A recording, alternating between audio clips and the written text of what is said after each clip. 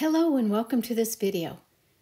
The project shows one way to make miniature displays with tea lights, candle warmers, and votives using quilling paper, pony beads, and end glow fiber optic strands. Materials are listed below. Plan your project if possible to know where to place the light source. You may need to drill holes in cabinets or tables. To make tea lights, cut a 3-inch quilling strip from a 1/8 inch width paper. Curl and roll tightly around fiber optic strand. Angle cut the top of the fiber optic to give more light and look like a flame. Slide the quilling candle piece up so the tip is about 1/16 of an inch or so. Glue. To add a decorative flower base, punch 2 flower shapes approximately 3/8 of an inch. Curl one slightly more than the other. Layer on top and glue. Place pinhole through each flower center. Make it larger if necessary to fit the tea light fiber optic strand.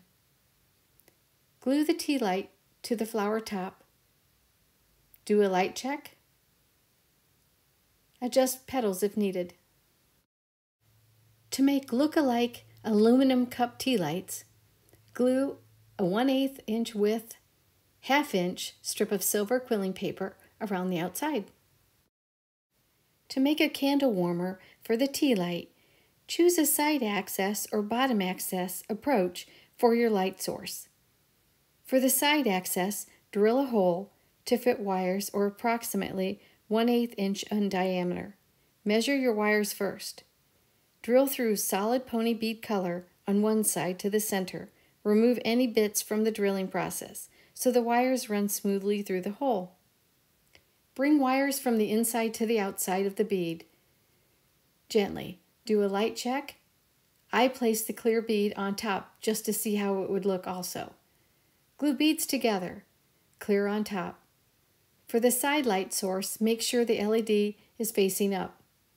I move the beads around in a circle with the glue so the 2 seam dots align, and then I use that for the back side. Glue the tea light inside the bottom of the clear bead. The fiber optic strand needs to reach the light source. For the small votive cup type holder, cut 1 5/16 or 1 3/8 inch quilling strip. Adjust for the bead interior as needed. Curl and roll tightly around the fiber optic strand. Angle cut the top, glue to base. There are many ideas and ways to decorate with tea lights in miniature displays. I used my mini dragonfly LED candle warmer in the robotic vacuum video with Minnie the cat. I hope you like and share this video making miniature tea lights, candle warmers, and votives. Thank you so much for watching.